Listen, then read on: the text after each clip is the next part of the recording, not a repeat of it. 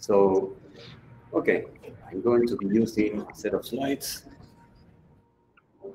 Way to get started with FireFly is using its command line interface. One can spin up a local development environment in seconds and immediately start building an application against it. We'll cover the command line interface in detail during the workshop. What I wanted to cover in this first part is how the architecture looks like when running FireFly locally. That way, when we use the command line interface, we know exactly what's taking place under the covers. In this example, we'll use two members. On the left, we have member 0, and on the right, we have member 1. Now, since we're going to be doing local development, we're going to have the members, both members, running side by side on the same laptop. That way, we can build and test complete end-to-end flows. Each member will have its own FireFly core running. And also, each of these FireFly cores will have its own database. The blockchain component is used to run transactions on the blockchain and also to listen to events from the blockchain. So what we have in between the two is the actual blockchain. Then we have another component that is called public storage. So this is used to share public data in between the members. Now, a quick clarification, when I say public, it's always within the domain of these members. Now, the public storage uses peer-to-peer communication. So that means that these components can talk directly to each other from one member to another. The data exchange component is used to send and receive private data in between the members. Just like with public storage, it uses peer-to-peer communications, which means that they can talk to each other across members. Finally, we have the client application. This is where the development will be focused on. Note that FireFly will orchestrate all of the on-chain and off-chain logic and storage. The application simply has to be written against a very simple RESTful API by the FireFly. When running FireFly locally, the command line interface will spin up a number of Docker containers. These containers will have each of these items that we just listed now. Specifically, for the case of the blockchain, what we're going to get is a truffle ganache. For the blockchain interface, we are going to have IfConnect. All of these projects are available in the repositories for more information. Now, for the public storage, we use the Interplanetary File System, or IPFS, and Mutual TLS data communications is used for the private data exchange. Finally, Postgres is used for the database. Okay, so that was a very quick summary of how the architecture looks like when running FireFly locally using the CLI. So I'm looking forward to seeing the rest of the examples. Pass it back to you, Nick. Cool. Thanks, Gabriel. Is it possible for me to share my screen?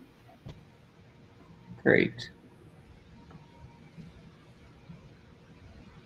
Okay, so great to meet everybody. I hope everyone can see my screen okay. Please tell me if it's doing anything funny. My name's Nick. Okay, super. Thanks, Sophia. Yeah, my name is Nick Gasky. I was involved very heavily with the Hyperledger Fabric project many years ago, and really excited to work with the broader community on all things FireFly. So I'll be one of your main points of contact, in weekly or bi-weekly dev meetings, in Rocket Chat, and separate one-on-one Zoom meetings. So we really welcome everyone to the community, and really excited to have everyone get their hands on this really exciting technology. So this is the hands-on workshop. We're gonna actually install this stuff on our machines. We're gonna run some code. We're gonna look at those core interfaces that Gabriel just talked about, our Ethereum shim, the public storage IPFS, the TLS secured private data exchanges, the FireFly core, and all of this functionality that's encapsulated and abstracted behind a really simple REST API. We'll show you some running user interfaces and applications, and you'll get a sense of how easy this is to use and how extensible and how powerful it is. So the first thing I want to draw your attention to, and I posted this in the chat, but I'm going to post it one more time just so that everybody has this, is this getting started on FireFly cheat sheet that we have right here. So I'm going to go back to the chat and just make sure everyone has this link. So again, I'd like everyone to please visit this and start taking a look at, all of the different dependencies that we need. As Gabriel mentioned, the first thing, kind of the beating heart that's going to make your life easy using FireFly and interacting with these different interfaces is the command line interface. It's a powerful stack of functionality, and it just takes a couple commands to stand up a full FireFly stack, and then to actually start exercising some of the available methods and commands inside of FireFly. So this is the first thing that we're going to need everyone to do, is actually follow along with this section right here, the references and dependencies and the overall FireFly CLI section. So two non-negotiable dependencies that you have to have in order to get this CLI cooking on your machine. The first is Go. It will work with older versions of Go, but we do highly recommend kind of the more cutting edge LTS version of Go 16.5. The other thing that you need, which I'd have to imagine 99% of folks have, is Docker, and all of you probably have Go as well. So I'm going to sort of drag my feet for a couple of minutes, and let any folks that don't have this installed go ahead and sort of start doing that in the background. And I'll also mention, as we're doing this, this is meant to be as interactive as possible. So oftentimes, things go wrong when we're trying to, compile and build stuff locally. There may be, just ambiguity in your own point of view. So this is the greatest session for you to, raise your hand, speak out loud, throw any questions in the chat. If you're completely lost and completely broken, or, you really would rather have a business conversation or something, let us know in the chat. We have a lot of folks here inside of the room and that are, hands on deck, with Kaleido and with FireFly. And we're more than happy to talk to you in sort of one-off or private settings, or to answer your questions inside of the chat. So just want everyone to feel as comfortable as possible. There are no such things as bad questions in nascent open source projects or in technology in general. So don't be shy. We're friendly. We're here to help. And we really would love to get to know everyone and interact with you as well. As you've sort of gotten Go and gotten Docker, which again I imagine everyone has, you're going to either call one of these Go commands on your machine. Go grab the latest CLI, or if you don't want to update your Go, you can go grab one of the tagged images, one of the pre-images right there. Okay, so I'm going to start showing you guys how this is going to work sort of in real time, the things that you're going to be able to do. The first thing we'll do is we'll actually check, right? We're gonna check and make sure that we have FireFly installed. This command right here, the go install or the go get, this should have only taken about a minute on your machine right there. So I'm assuming that all the folks that had Go and all the folks that had Docker have already gone ahead and issued this command, and hopefully you have an executable FF command that's available on your machine. If you have that, you're going to see something like this. Okay, so this is going to show you the available commands and the available flags right here. What we really care about is just kind of three core commands inside of FireFly. We care about this init, which is going to be kind of a high-level wrapper about the configuration of our stack. Namely, we're going to give it a name, and we're going to give it the number of members that we want inside of our FireFly ecosystem. We're going to do this with 3 because, obviously, if we're just using 2 members and we're doing these, bilateral transactions with 2 members, you could argue that they're private, but they're not private from anyone else inside of the system. So what we're going to do is we're going to stand up a FireFly stack with 3 members, We'll look at broadcast transactions where everyone gets the data, and then we'll look at some of those private transactions, right, where instead of using IPFS, we're using that, TLS sort of peer-to-peer protocol right there to, directly send messages to individually enumerated participants. So a init is essentially just the config of your stack right there. Start is kind of the more exciting command. This is going to bring down all of those core Docker images onto your machine. This will give you the Ethereum adapter. This will give you the FireFly core. This will give you that Ganache CLI for, local, lightweight, super fast blockchain development. And it'll also start up those corresponding containers as well and provide you with some local host endpoints where you can see, a user interface for convenient interaction and inspection, as well as an embedded Swagger API. So you can sort of, take a step backwards and get closer to how you're really going to interact with FireFly, which of course is programmatically. And then the last one that we see here is stop. So this will just stop the containers. And if you want to start from scratch, you can use FireFly remove. So those are kind of going to be your babies right here for step one that you'll get very familiar with in the shorthand. So I'm going to pause there. I'm just going to check the chat intermittently and make sure there's not too many questions going on here. I see Nico's doing a great job helping folks with sort of if you're running on Windows or you need to stand up a VM or you're running on Linux. So thanks for that, Nico. And then, you have Peter and Andrew and all of our subject matter expertise. So looks like chat is the greatest way to put your questions in. Okay, so without further ado, let's go ahead and stand some of this stuff up. So feel free to participate alongside with me, or this is a recorded demo, so you can just follow along. You can watch this, and then you can use the recording, as a guiding artifact if you want to do this after the fact. Okay, so let me give myself a little more space, and I'm going to go ahead and create a stack called data transfer. So now it's going to ask me for the number of members. Of course, you can choose 2 members if you just want to get started and you just want to see the core flows. I'm going to go ahead and choose 3. Nick, so again, yeah. Could you zoom your command line windows? Yeah, of course. Sorry about that. Thanks, Nick. Are we getting closer? Is that a little better? Yeah, that certainly looks better to me. Hopefully for Anna as well. Super. Okay. Yeah, I'm. Apologies to folks. If this is still small, throw it in the chat and Peter or someone will yell at me and we'll make it even bigger. Okay, so again, this is just the wrapper for my FireFly stack. This is the config. I gave it a name of data transfer and we're going to do 3 members right here. So cool, we're happy. We can see the compose file right there telling me where it is. And now it's telling me that if I want to start this stack, I just say ff start data transfer.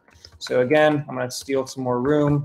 I'm going to say ff start data transfer. Now, remember, this is going to take some time. This is going to go ahead and download those Docker images. This is going to stand up your local Ganache interface. This is going to instantiate a smart contract. It's going to do a lot of things, but what it's doing is it's giving you that core component architecture. It's giving you all the goodies that are inside of a FireFly stack and inside of a FireFly node. So we'll be able to see, approximately how long this takes on my machine.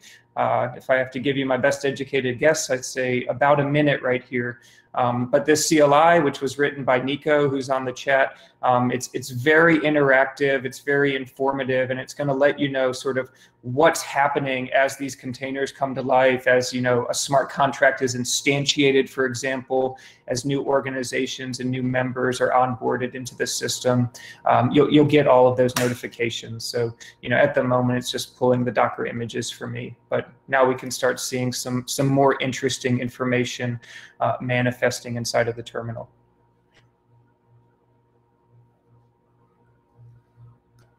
And again, I'll reiterate it probably 10 or 20 times, but just please don't hesitate to throw any questions inside of this chat. You can feel free to use our Rocket chat. We're just at FireFly-Labs on Rocket chat. We're doing a better job as a team of getting very interactive on that and putting all of the discourse about the FireFly project, about any errors that we see internally, any developmental progress. All of that's going to reside fully transparently inside of the Rocket Chat, inside of FireFly Labs. So love for, anyone and everyone to please join that and, interact with us through that medium. It's a little bit of a blast from the past for me. I spent a ton of time on there using interacting with sort of the Fabric folks. So maybe I need to close one of my terminals. No, okay. Let's go ahead and try this again. FF start data transfer.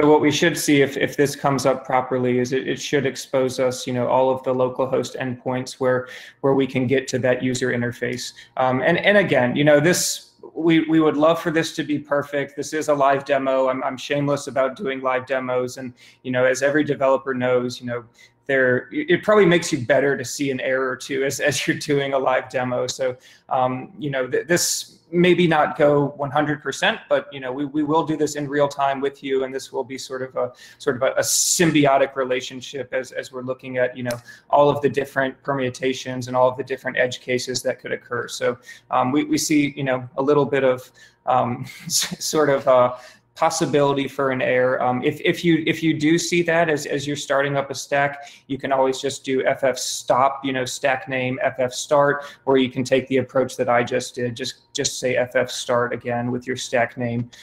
If you have those images, if you have those containers, and all of them are running, you're going to get success.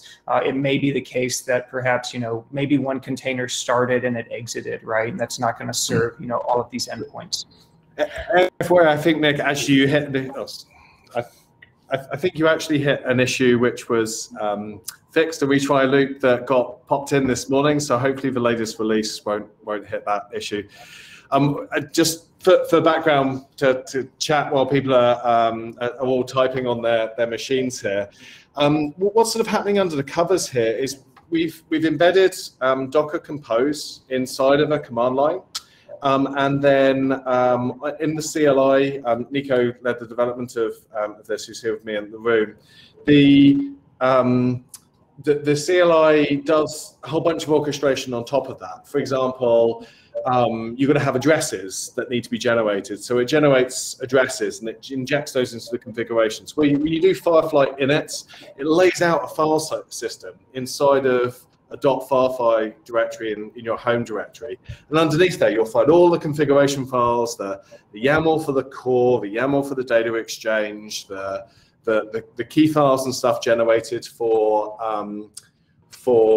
Ganache, etc. All of those inside of there, and then it starts everything up. And you can imagine there's a sequence here. It's like a launch sequence. You've got the database has to come up and be there, and the blockchain has to come up and be there, and the smart contract that's backing the private data exchange. A very simple example, but kind of like that foundational piece that needs to be installed. So that all happened on Nick's environment, and it all stood back up again, and then it has to restart the FireFly runtimes so that they'll register their event streams using Etherconnect that will then listen. All this happens under the covers to reliably for events. And then the final stage is the network map. Each of those nodes has come up. It hasn't really joined the network yet. It actually needs to advertise itself to the rest of the network. And actually, the area you saw on the screen was that the CLI was trying to do that while one of the Fireflies was still coming up, and it got this Firefly isn't actually running when you're trying to do it. So you shouldn't see that because it will get retried under the covers. But that's the sequence of steps that's happening under the covers as part of the CLI. And it was really, really important for us when we were thinking about this to try and, it's a journey, but try and make it so that you don't have to understand every single one of the components inside out to be able to get up and running. And lots of developers can just focus on the sort of the externals of FireFly, which is the internals of their application, right? The development of their full stack stack out. So anyway, sorry, Nick, for the diversion now. No problem. And I'm going to actually restart it so that we can ensure that all 3 members are successfully joined to the network in the member map. So what we want to see inside of the UI is we actually want to see 3 network members inside of here. So I'm going to go ahead and restart this stack right here, and hopefully we'll get a happy result. Oh, I said stop. You want to say FF start? Yeah, you may need to remove it, Nick. I'm not sure if it'll, or you can manually register the org. Yeah, I think just FF remove it, or as Andrew said, you could just go to the if you just go to the Swagger. Let's do this, Nick. Let's keep people entertained with a little bit of a dance here. So if you go to 5001/API, then this is the you've just stopped it. Oh, I stopped it. Okay. We'll start it back up again. Let's go ahead and start it. And this is good. This is the sort of, the command line's there to give you an environment that you can kick the tires with. So this is nice to like do a little bit of tire kicking live. So I'll probably waffle on a little bit about the API while we're looking at it, because what you'll see on the API is there's a lot more gets than posts. There's a lot more things you can look at, the sort of paddling feet of the swan. You can see every single one of those. But actually, as a developer, you don't need to actually perform all of those. But the UI is able to show you transactions, events, data, operations, all of the model. So if you've got 5001 API up, Nick, if you scroll down to network, the /network prefix down in namespaces at the moment. Here we go, network right at the bottom there. So you've got underneath network, there are nodes and there are organizations. And you're running a node. Nodes are owned by organizations, which is just a fundamental identity in the system. So in order to kind of exist to everybody else, you have to advertise yourself to everybody else. Well, what's an advertisement? Well, it's just a broadcast. So the system eats its own dog food here and uses the broadcast mechanism in order to distribute the information to everybody. So if you click on, we're on the second node that failed. If you click on register /node/organization, the post, Nick, and you click try it on there, and you click send, what this is a convenience to say, look, you know who you are, just broadcast yourself to the network. And that payload there, that's a message. It's the same payload that you get back if you were to send a message that was like an application level message. But in this case, it's a message that's gone out on the FireFly system namespace. Namespaces, we thought it was really important to think about multi-tenancy from day 0, because most of these business networks are thinking about like an app store of lots of different applications. So being able to have lots of different applications on the system from day 1 was important. It's a FireFly system namespace. So this particular message is a broadcast message that happened on the FireFly system message to say, system namespace to say, hey, look, there's an organization. And then if you go to a query on organizations, you do the get there, Nick, on /network/organizations, just do try it, do send. Scroll past all of the filtering options that you'd expect on a nice REST API, then we should see that. There we go. There must have been something else that's not right in your organization. But this is the this is where you'd see an organization that's propagated through the network. So if you look on your environments where the CLI ran all the way through to completion, it looks like it may not have configured some of the connectivity here. You should see an organization for each member. And if you were to click into the UI and change the namespace in the top right-hand column to FireFly system, and then click on messages and click on the timeline, you'd see the publishing of all of those organizations going through the system as broadcast, just like anything else would be. All right, I'm going to start over one more time. I tried this before we got in the workshop, so I know it works. So I'm just going to start from scratch. I imagine there's other people out there still trying to perform a download. If I fail in this session, we'll just turn it over to Andrew or Nico for the last 20 minutes. But again, we've seen this working successfully, and maybe that I fat fingered something or had a predated image or release. So we'll try this one more time on my machine. If I have bad luck today, we'll just use one of the other Kaleido and FireFly engineers to take you guys sort of to the finish line here. So I'll go ahead and remove that stack. Yes, I do want to remove it. And we'll go ahead and start from scratch where everyone else likely is. So let's say FF init. We'll call it init test this time for good luck. So, and we'll say 3 for the number of members. This is also a shorthand you can do rather than, using the interactive terminal right there. So, and then we'll say FF start. Yep. I wonder, do you want me just to maybe do a little bit of a tour of my UI, some of the stuff I was talking about earlier? Yeah. While you're rerunning that? Yeah, that sounds awesome, Peter. Cool. Let me share my screen here. So this was one where I just ran. It was a 2-member environment, but I ran just immediately before we started this morning, and I've got the little sample running. But what I was talking about there is if in the top right-hand corner here, you change from the default namespace, and you can create namespaces yourself as well, and you just change to the FireFly system namespace. And this is my favorite view in the UI here. This is a view of messages in a timeline, and the thing on the left, this is your organization. This is stuff that you've published to the network with the organization of the node that you're in, and then this is stuff this is all in reverse timeline order, the newest at the top, that's come in from other people in the network. So I'm there as on port 5000, that's as node, the first node. I can see that I broadcast a definition of an organization to the network.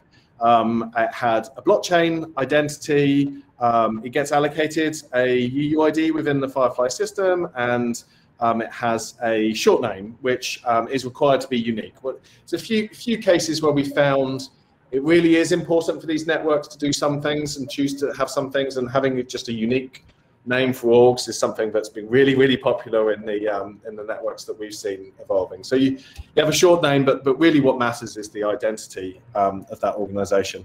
And then you've got a node that gets defined. And this is interesting, right? Because the node is, it's not an identity in its own right. So it has an owner, which is owned by that identity.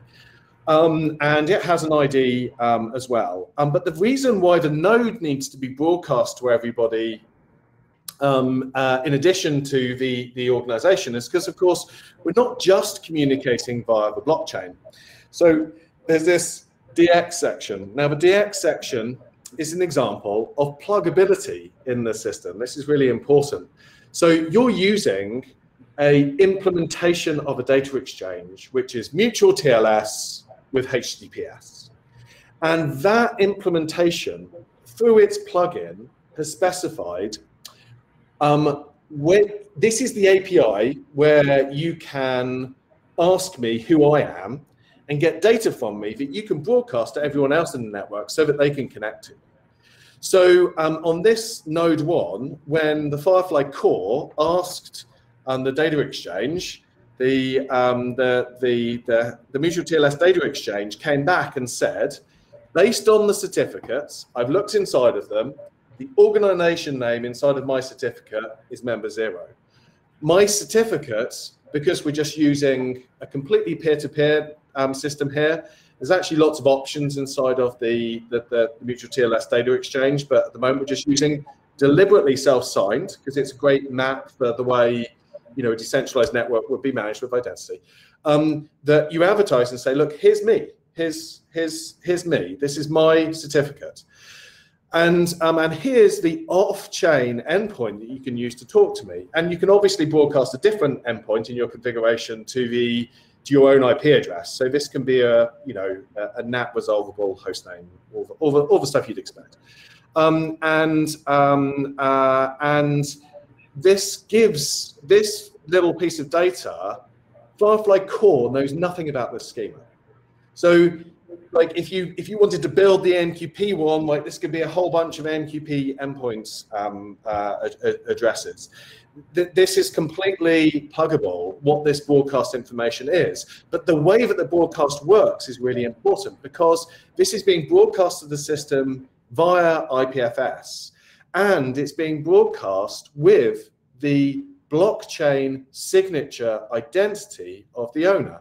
I know this is really like simple, straightforward stuff for blockchain, but this is an example of the coordination that anybody using a system needs to understand, that like you've got this great system to propagate things with signed authorization and signed identity that you attest to this data. So in this case, node 1 attested to node 2 that that data was valid, and FireFly has all the plumbing to check the hashes of the payload, check everything matches up with the signatures that are on chain, etc. All of that stuff is you know, baked into the FireFly core stack.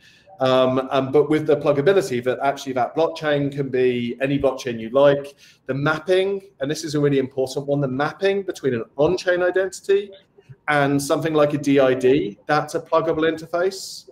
The only plugin implementation of that one right now is they're the same. So the identity that you see in the message is the blockchain Ethereum address in this particular case. But that's a really important thing in these enterprise systems of how do I know that a signature on-chain maps to a real identity off-chain, because identity is not identity is not an address. Identity is a, you know, something bigger. Like me as an identity is different to my name Peter, right? That's a very, very different thing. So that sort of mapping is a key part of this. And then if I go to 5001 here. Yeah, I'll go to 5001 and I look at the same timeline view. I can see, and I switch from the private while I was doing private messaging. I can see the events as they came in on this node, with the difference of which ones were private and which ones were public. And I can see that same data that's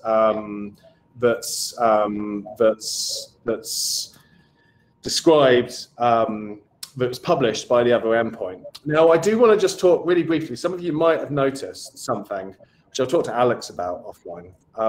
The order was different on this pane and the other pane. Now, how could that have been?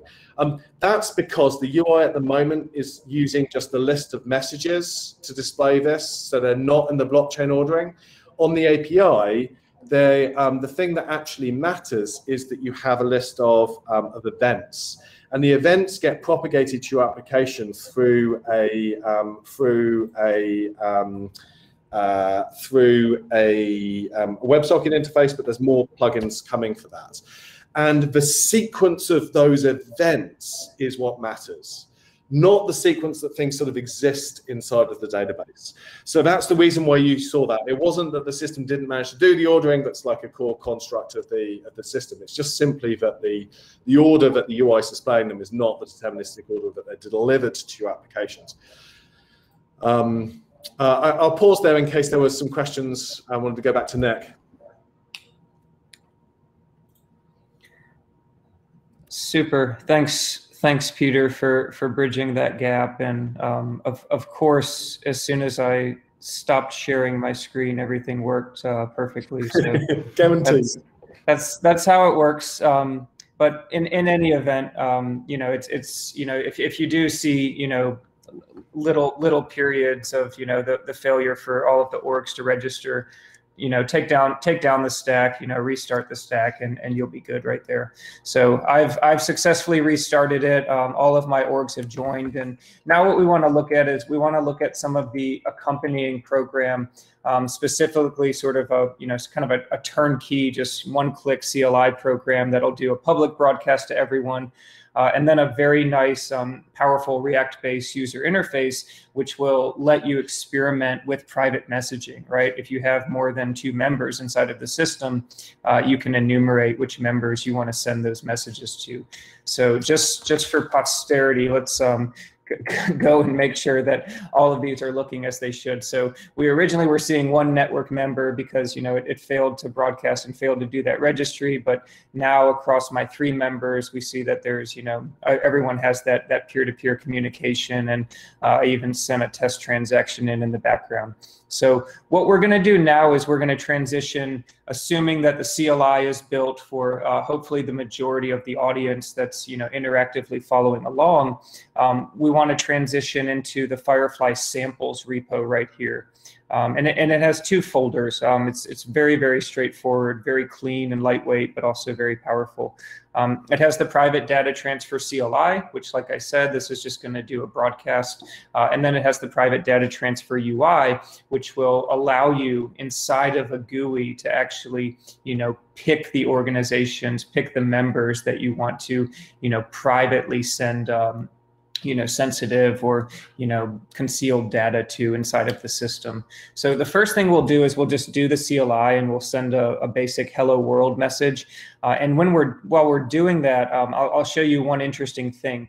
We can actually look at, you know, some of the lower level logs. We can see the true existence of these Ethereum transactions hitting our ganache, and, you know, we can see some of those JSON RPC methods that everyone's familiar with, and we'll be able to see, you know, transaction hashes and timestamps and all that good stuff from Ethereum transactions. So if we look at our running Docker containers, what we'll notice is that we have an ETH Connect container for every member has their own unique ETH Connect container. So when I kick off this, you know, this end-to-end CLI program, it's going to be org number 1, member A, this container right here, the first organization inside of my stack. They're going to be broadcasting that message. So will be interesting to sort of, you know, see the logs for this container right here, see the broadcast of that transaction, and then see the subsequent, you know, commit of that transaction into their, you know, ganache ledger. So I'll go ahead and copy this container right here.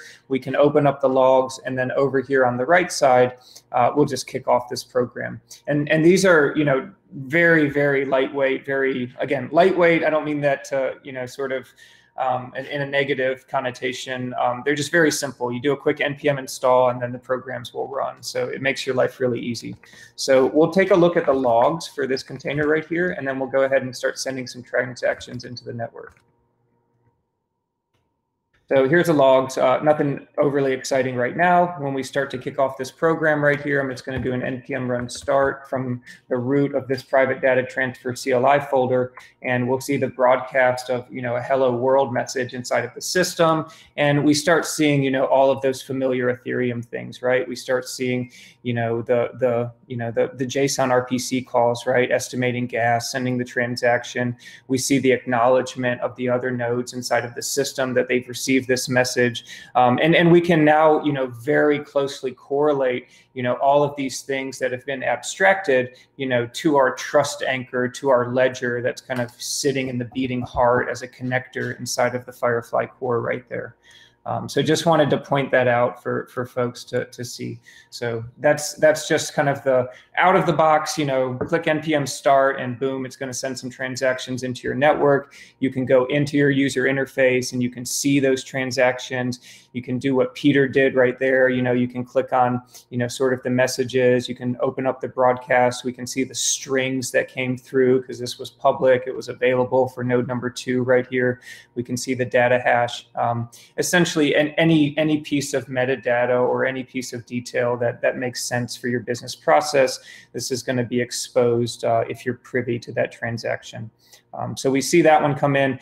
now let's go a step further. Now let's open up this user interface and start talking about privacy a little bit. So similar to building that CLI folder right there, all we need to build the UI folder in Fabric Samples right here. Again, you go into here, you're going to clone this repository, you're going to CD into this folder, and you're going to do an npm install.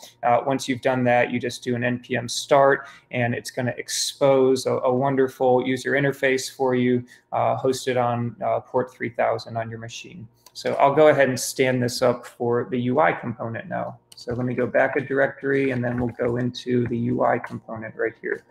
So similarly, npm run start, and fingers crossed, since I'm doing a live demo, but this should ultimately serve on my local host 3000.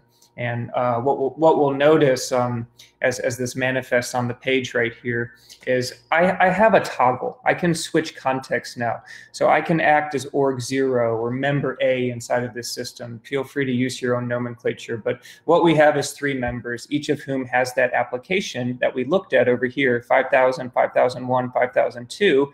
And we can toggle context right here so that we can do invocations to the blockchain, right? We can do message broadcast to the system. We can do private messages inside of the system.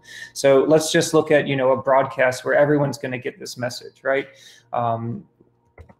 Welcome to the FireFly workshop, right? We'll go ahead and broadcast this into the system, and this is going to go out to everyone, right? We're going to see that it was sent from myself. If we go and toggle the different components right here, the different members, we're going to see that they received it. They received it from my address right there. This guy's going to have the exact same string. And this is, a very, very easy public message. And I even see that I sent this to the rest of the network. Let's drill down another layer now and talk about what's really important, though, and that's privacy in the scope of this broader ecosystem.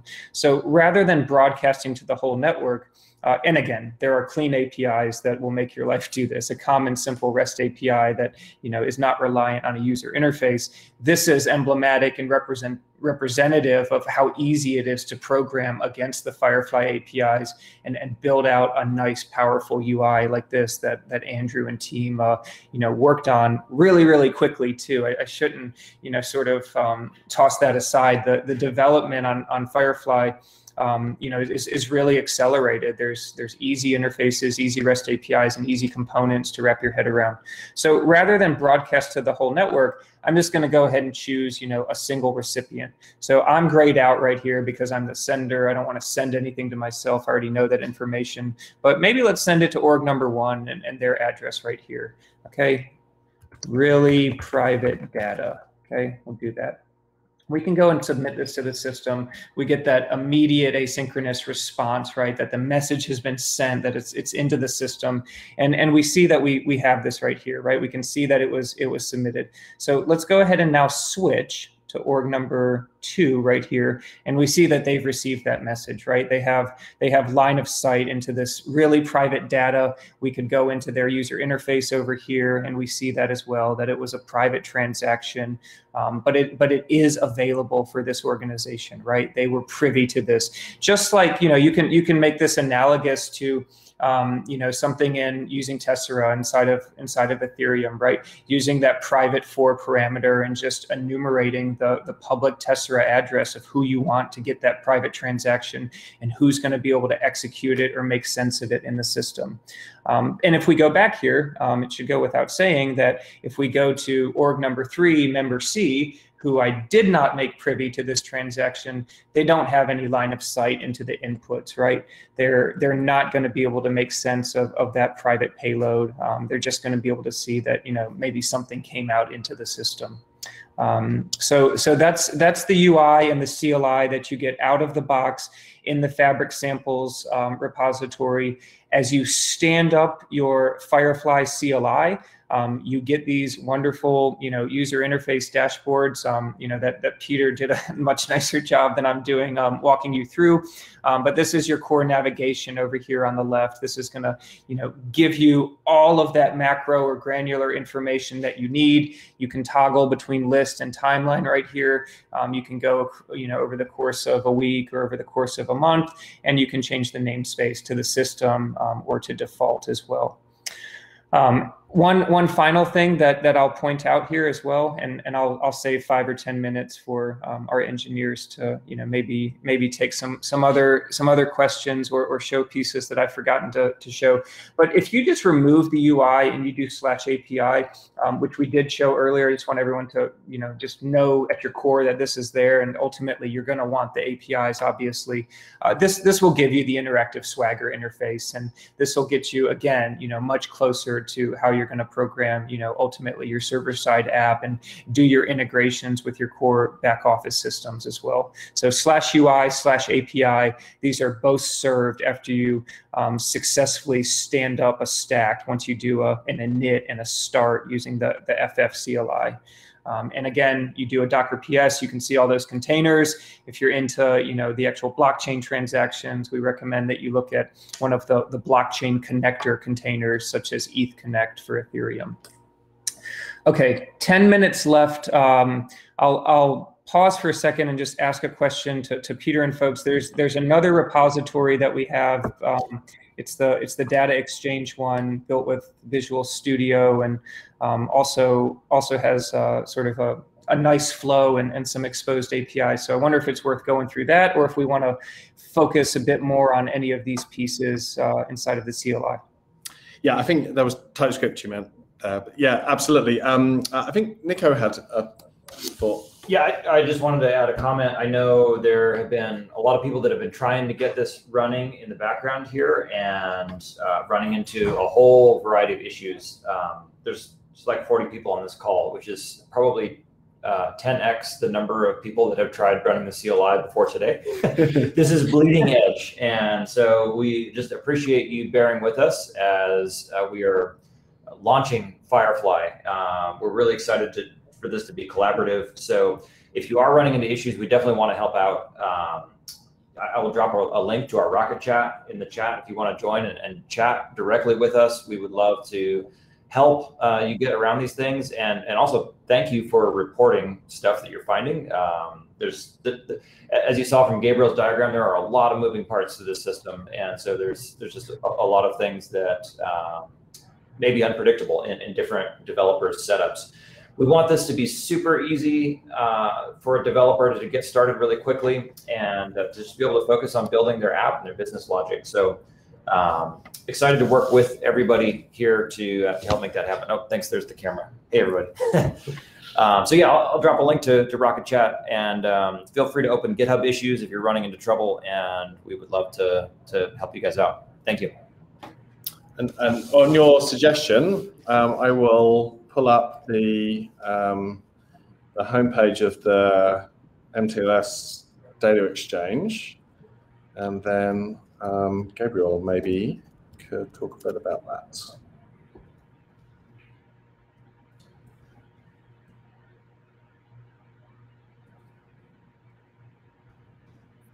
Yeah, and this one, as you're pulling it up, I'll just speak to it since I've used it a few times. This one's uberly convenient.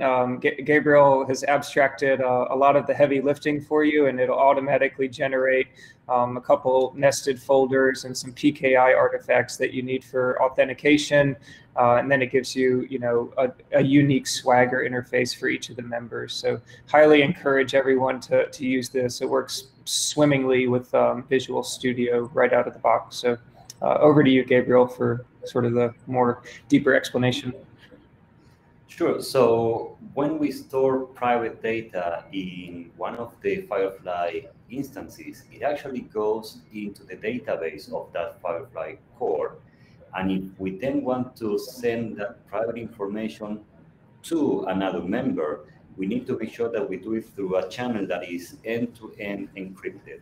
And this is where FireFly uses the mutual TLS data exchange.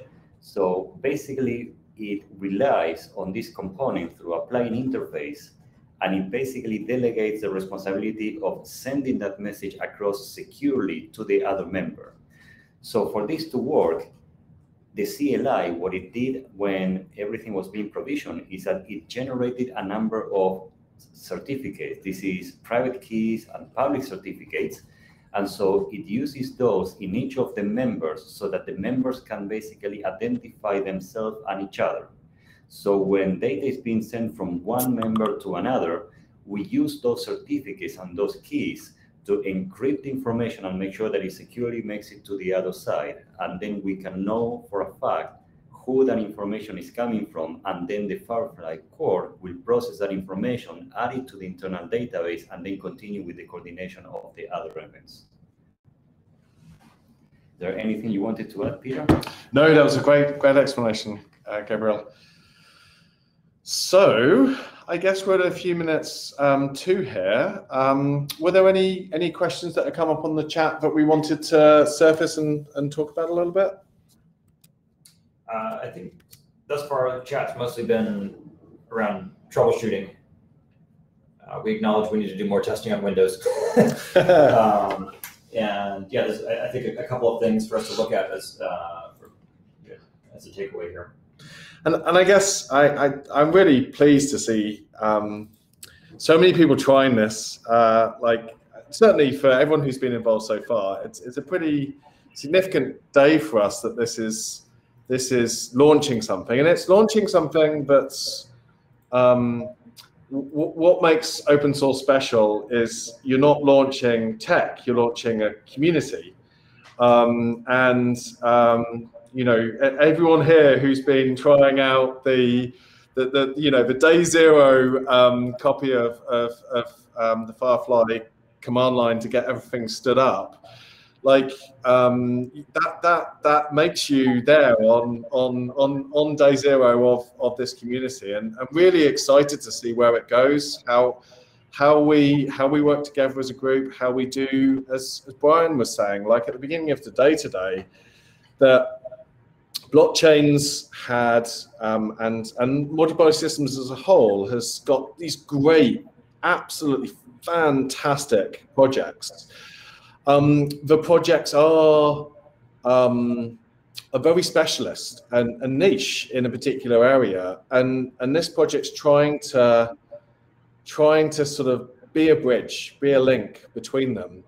And for those technical folks on the call, I hope we've got people from a whole bunch of projects who are thinking, does this fit with my project? What's the relationship? Is this something that would allow us to kind of reach a whole bunch of people who aren't going to be working inside of our box, but suddenly would allow our box to be available to all those, you know, enterprise developers who just want to use this stuff and coordinate it together and build solutions on top of it. Really excited to be just at that beginning, and we're going to hopefully be working together with a real spectrum of contribution coming together and leadership from all of these communities. You know, not least Besu and Fabric, who've already been really involved over the past few weeks as we've been discussing this within the Hyperledger community. But also, you know, we've been talking lots to Avalon, and we've been talking lots on the identity side as well. So it's going to be really exciting seeing how we can bring this all together. Nick, did you have anything to close out on this one before we?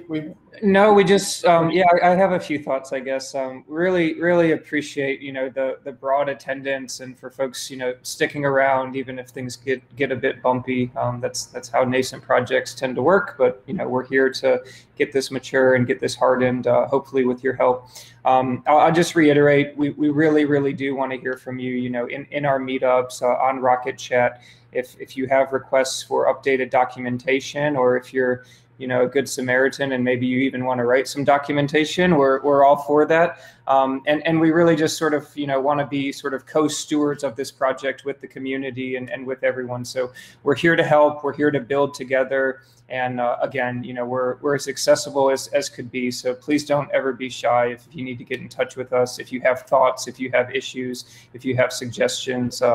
Our eyes and our ears are wide open. So just thanks to everyone, and we're really excited about this project through the rest of 2021 and well beyond.